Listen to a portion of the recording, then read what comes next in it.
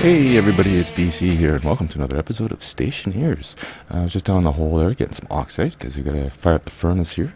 Hopefully I can do this quick. I want to do this now before things get out of hand. So we're gonna see if, apparently this actually is a vacuum hopper. It sucks it in.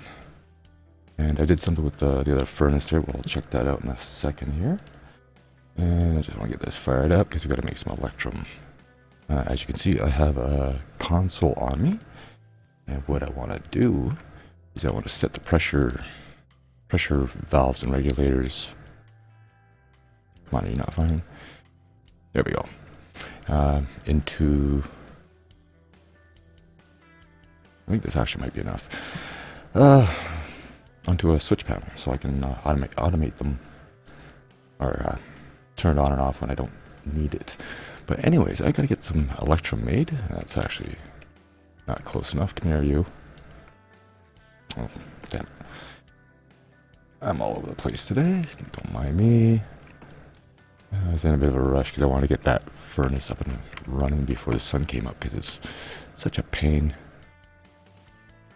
Okay, yeah, should I make electrum? No. I gotta bring the temperature up. So let's see if I can sneak this in here without it melting.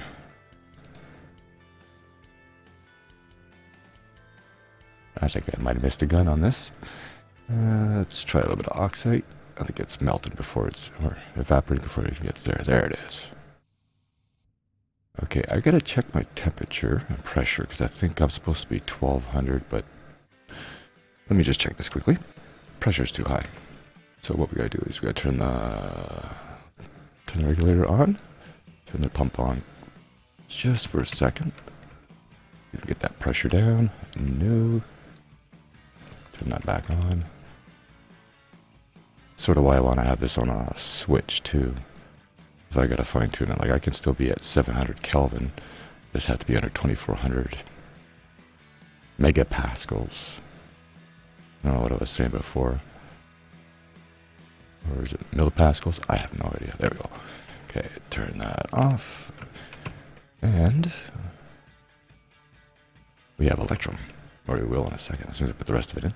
But anyways, I want to get some mining going today. Get some automated storage and possibly some automated smelting. We'll see how things go today. I had to do a bit of mining. Pressure went up. And I think the temperature's going to go down too. But yeah, got a whole bunch of gold, a bunch of silver, iron, and a little bit more. So yeah, let me get this taken care of and I'll bring you right back. I got it. Oh, to realize too, I could have actually reached the button from there. Anyway, so we got the electrum. This will not go anywhere here, so I'll put the drill away. We'll grab the electrum, and this will be good for now. What we'll do is, as soon as I can get by here, we'll vent this into the system. And since I have this panel with me, we might as well mount this somewhere. I don't know where I can actually place it. Won't let me place it on the chute, unfortunately. I could place it here, but I don't like that. I did make a wall. Let me put a wall kit up here. Oh, yeah, while I'm over here, I'll show you what I've done here. As you can see, the furnace is turning on and off, on and off, on and off. What I've done, and I figured this out myself, it wasn't hard. It's actually quite easy. Let's get some inventory management done here. Give me a sec. Okay. So what I've done is I've created two logic I/O chips. One's a logic reader, one's a logic writer. Now, when you hook these up to any data port to any machine, as long as it's connected to the input, it'll allow you to change it. Now, right now, I only have two things on this particular circuit. I have the furnace, and I have the logic writer. So changing this isn't going to do anything. It gives me logic writer, gives me an error. Go to our furnace, still get an error because I have to reset it now. And what I'm doing for the logic is I am reading idle. So if this isn't actually smelting, it's going to try to activate it. If there's nothing in there, then it won't smelt and it'll open up and then try to activate again. So what I've done is I've done a input chute there, just load a whole bunch of stuff in there, like a bunch of stacks, smelt the stack, spit it out, bring the next stack in, start smelting automatically. And yeah, and the logic writer, all it does is just when it reads, takes the input from the logic reader, so idle, in other words, as soon as it's idle, it sends out a signal.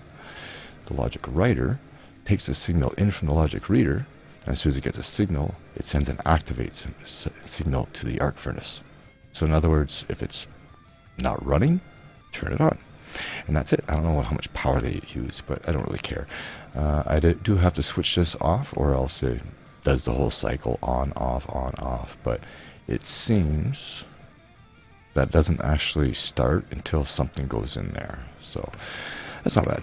Anyway, so yeah, I want to get some stuff printed. I have, like I said, made a whole bunch of stuff. I have a lot of iron, a lot of gold, a lot of copper, made a whole bunch of electrum there. I've got a lot of steel, and even have some solder. And what we're going to do is we're going to start making sorters. Now, I have one sorter over here made, and they're not actually that expensive. So what I want to do is I want to basically have a setup so I can have that miner, and I've thought about what I'm going to do with it. I actually don't have it on me out here anymore. I was doing a test. Now, I don't actually have to have a foundation because I can snap it to the grid. So what I'm going to do is I'm going to bring it out about this far, and I'm going to have a main line, like main shoot line, sort of lined up in the center here. And then what I'm going to do is I'm just going to start strip mining, and just move it 2 spaces every time.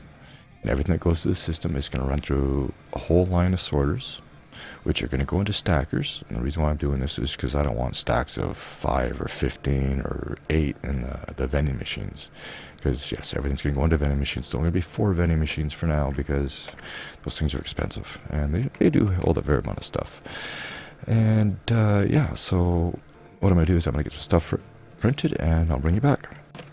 Oh yeah, by the way, I was checking out the floor grading here. I actually like this. It actually goes underneath the machines. You can't actually put the machines on this as a structure, but you can put this over top this, so it looks a little better. Oh, I'm hungry. Where did I put my potatoes? Oh yes, I put a cabinet here. I think this is the one that's got some left. That actually came in handy for a change. Anyway, I got some work to do. So many things to do. You always forget what you're doing. You get caught up in other things. Anyways, so there's the wall. Let's take the jetpack off, because, you know, I want to be conservative. Oh, do I really have to fill this in? Yeah, they fixed it so you can actually put stuff on the walls now. Do I have sheets? I do. Those are from the miner, but oh well. That's fine. Never ends with you. I gotta suffocate myself for just a second here. Come on, let me stand you up here. Oh, I can't. Let's drop that for a second. We'll pick this up. We'll let it go. Pick that up. Now, where do I put the container? In here. Okay. Hold my breath. Not anymore. That was fun. Anyway, so yeah, so what I've done is I have a console here. What? Come on. You serious? Oh, it's backwards. Give me a sec. Okay, let's try this again. So what I'm going to do, actually, just grab the labeler. Hang on. Like I said before, I do know what I'm doing. I really do. It may not look like it, but I do. Alright, so that should be good. So we'll turn this off and this off. So what I'm going to do is I actually want to label these, because I want to be able to control them independently with their own power control. Yes. Alright, so let's turn this on. We'll rename this volume pump in. Confirm. And then we'll change that to pressure regulator in. And this is just so I can configure the panels a little bit better. Alright, and now the thing about the labeler is you can go right onto the object to rename it, or you can go onto the dials to actually set a specific number. So keep that in mind if you ever do this yourself. And then this, of course, is going to be volume pump out and pressure regulator out. And you'll see why in just a second. And you'll make sure to turn your labeler off, because you don't want to waste the power on that. There's a wall behind me, of course. Okay, so let's Put that in there, sure. Alright, so we'll need 2 consoles. Let's see, we're gonna... Yeah, make sure I'm rotating it the right way. I'm gonna have...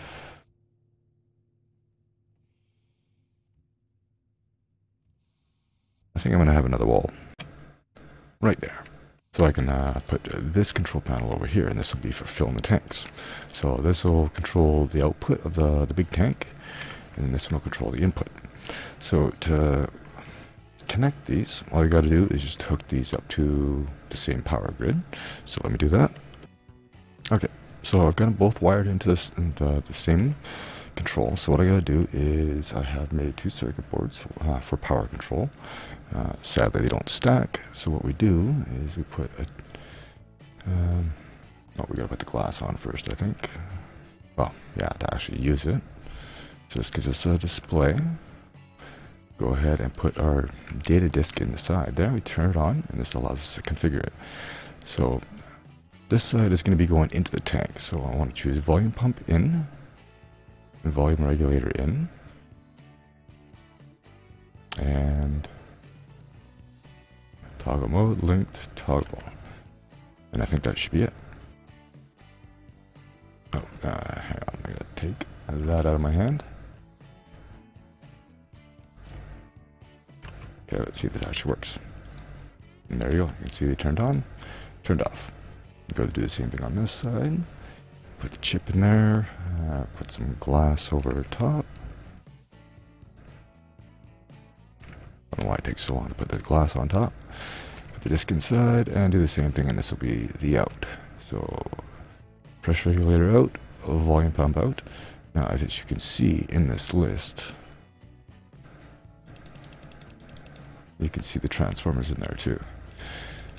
Now, these consoles will only work on this particular grid, and when I mean grid, I don't mean everything. I mean everything coming off of this transformer right here.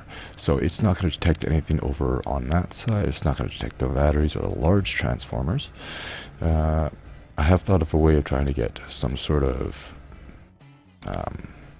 power level storage.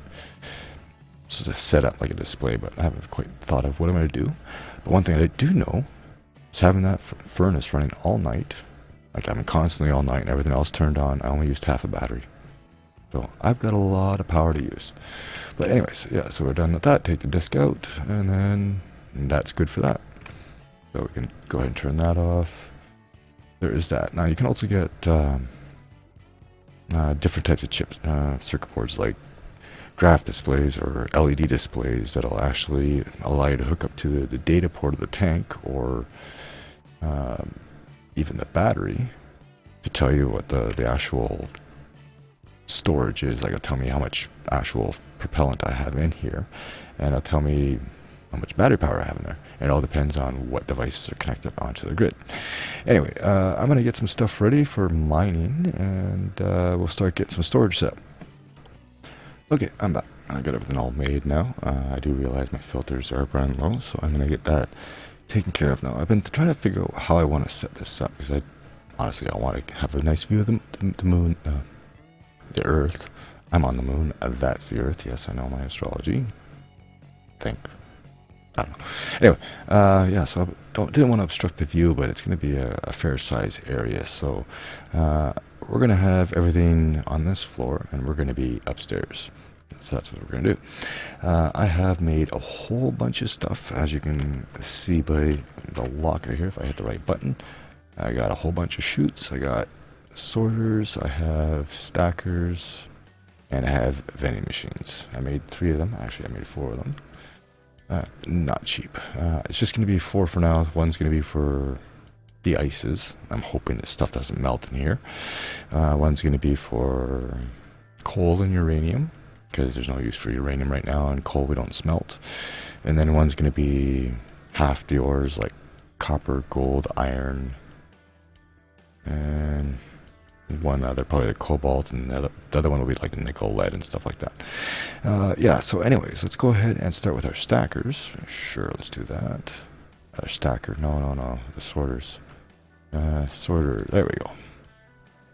So I've been looking at the tile placement. I should be able to get 2 of these in the same space, basically. So I'm going to be coming in from, I guess we'll just come in from this side here. I do want to make sure I have enough room, and I do want to put some walls around this. Now, are you actually on there? No, you're not. Of course not. Alright, how do I get rid of you? That is the question. Which tool? I'm going to say drill. Oh my god, it's like I know what I'm doing. Alright, let's try this again. Alright, we'll do that. We'll flip it around. I do have to find out, is that power and? Yeah, power and data. Okay. So there's going to be a sorter there, or yeah, a sorter there, a sorter here. Now I gotta get some chutes. I want to make sure that this is actually gonna work.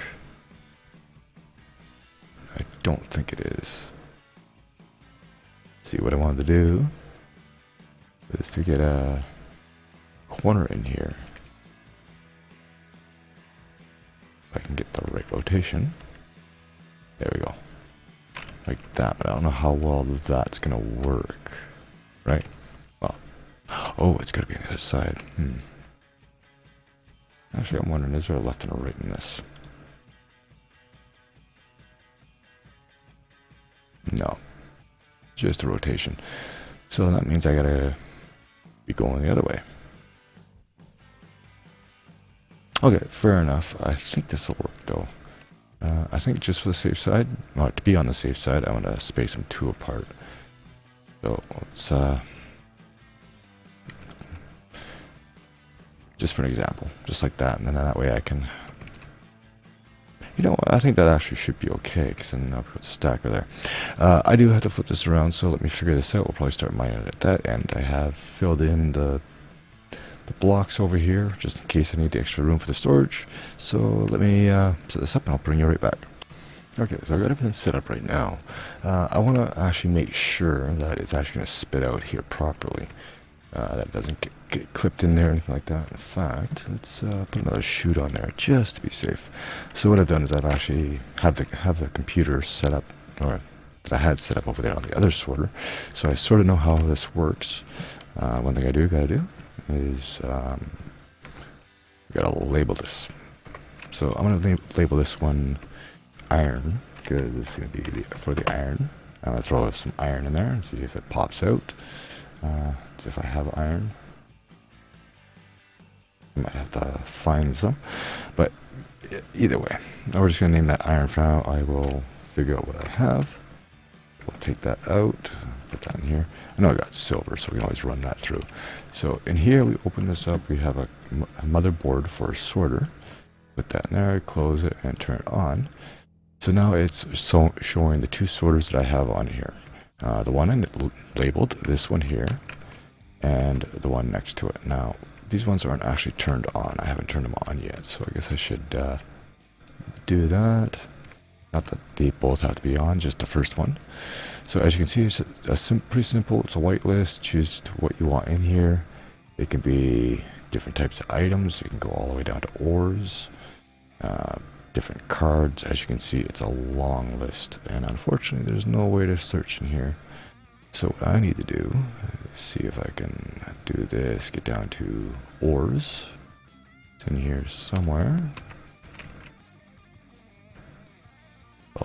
Alphabetical. Be nice if you could use like that page up, page down. But you get the idea. Let me find the ores in here and I'll bring you back. Gotta be in here somewhere. Okay, I had to scroll through it. But I basically found it. Like you can see, ice is ice, and you got your ingots. Just past the ingots, there should be ores. There we go, ores. So we'll go ahead and whitelist iron on that one, if that's what I have. So let me get some iron and we'll test it. Okay, I'm back. I didn't have any iron, but I do have some silver. So we're going to go ahead and change this back to silver. This was somewhere down here. Maybe a little bit past. Okay, there's ingots. I'm going to go down to, I'm going to change this as silver because that's what I have. Alright, so now the question is it going to go into the stacker? Open that up. And throw that in. See if this actually worked. And there we go. We have silver. Let's pick that up so I don't lose it. Let's see what happens when we throw the cobalt in there. Let's get a little closer. Of course, I'm not going to be dumping this in. The miner's just going to throw it right in. And the cobalt went right into the next machine. Cool. Can I actually get it from here? No, I can't. So I'll have to turn. I'm going to have to turn them all on and just have it file through the line. But so this is what it's going to be. It's going to be a sorter and a stacker, sorter, stacker, and these stacks are going to end up being piped, funneled into a vending machine, and that's where I'm going to start going, and then eventually we'll get it into feeding into that furnace or that furnace over there. So let me finish getting this all set up and I'll bring you back. Okay, so I am pretty much done here. I am just setting up the last of the sorters now. I had to make some more cable, a lot more cable. What I've done is I've got everything on its own transformer. From what I can tell, like on the wiki it tells you the power usage of everything. From what I can tell, it's not going to take more than 3,000, I'd say. But I've got them on their own transformer anyways. I am looking for oxide. So that is everything. That is the whole shebang. So now the next thing to do is to get the vending machine set up. So these four here are going to be going into one. Let's get my suit. Yes, and yeah, I know about making the hard suit, just so I have more inventory space, which I may do eventually. So what I'm going to be doing is that's going to be going this way. This is going to be going this way, and there's going to be, I guess I'll do a junction that way. Am I going the right way? No, I'm not. That's not the right thing. Hang on a sec. You get the idea. Let me do this, get it all set up, and I'll bring you back when I have the vending machine set up. So basically it's going to be these four on their own machine, these four on their own machine, these two on their own machine, and then the ice should be all in one. If it melts, I might have to put this in like a refrigerator room. I know there's a wall heater and a wall cooler, so we might have to make a refrigerator room for the ice if it survives to travel down the chutes. I might have to mine at night, who knows. But anyways, I shall return. Okay, I'm back. And I am just turning everything on, make sure the transformer can actually hold the load. Everything is basically on. I got all the sorters set up, I got all the plumbing going to the conveyors, except for the fact that I had to move them out one, and I forgot to put another chute in, and the reason why I had to put it out one was so I could actually get the wire in there. That's fine, just a few little things here, and hopefully everything should be good. Yeah. Oh yeah, I gotta turn the vending machines on too. Turn that on, turn that on, and that, and that. And then eventually, what I plan on doing is having it so I could automatically dispense these into furnaces if I need to smelt them to get them going into the fabricator. The reason why I'm not auto-smelting them already is because I want to, I guess I should leave that on for recording purposes, is just so I don't have to make alloys. So, yeah. So, the next thing I'm going to do, we're going to go up. Actually, I got to fill up my jetpack first. But I'm going to, might have to make some more junctions, I think. But I think we're going to give this miner a test run here. So, what I'll do is I'm going to go out a little ways, set it up, and yeah, I'll bring you back when I got it up and running. We'll see how it goes. Okay, I am back. I have got the chute connected. I have now connected the power. As you can see, that's a long way away. Now the question is, it's got enough power? Ooh, good. Alright, so now the question is, what's this going to do? I know I'm wasting jetpack fuel. I drained that tank completely. There is nothing in there left. And this might take a minute to get down. So I'm going to do a cut here and I'll bring you back when it starts hitting something. Looks like we've dipped into some silver. Now I do realize I'm going to have to move this quite often because it goes pretty quick. It is going to leave a big hole in the ground, but believe me, I have plans for that big hole in the ground. And no, not those plans. Get your mind out of the gutter. That's my job. Oh, we got some ice too. Actually, that's coal. Silver. Okay, so we got coal, we got ice. So now, let's go have a look and see if the stackers are working. Now, the question is, let's see here. Coal was this one. So there should be nothing in there.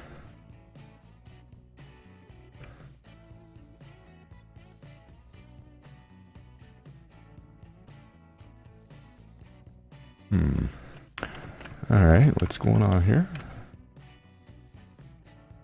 Is it not reached yet? Oh, yeah, that's right, I forgot. It's got to actually bring the load back. So the vending machine was here.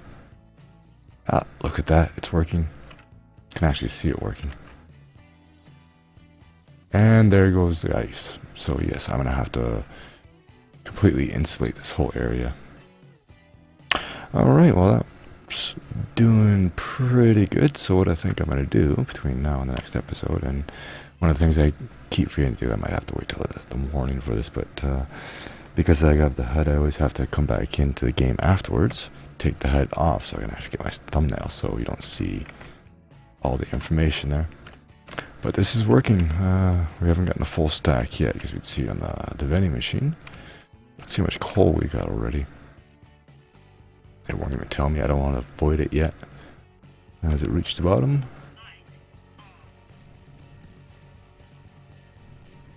Getting there. So basically what I'm going to be doing is I'm going to be doing strip mining. I'm thinking what I'm going to do is I'm going to start going out this way. It's going to be just a matter of adding some extra wire and chutes, and then go to the next chunk, and then the next chunk, and the next chunk, and keep going with that. So anyways, I think we'll call this one here. Probably next episode we'll work on getting some refrigeration set up. But I'm going to actually let this go for a little bit, move it a couple of times, and see what we have for next episode. Anyways, thank you all so much for watching. Hope you enjoyed the vid. Don't forget to leave me a like. And as always, I'll see you in the next one. Later.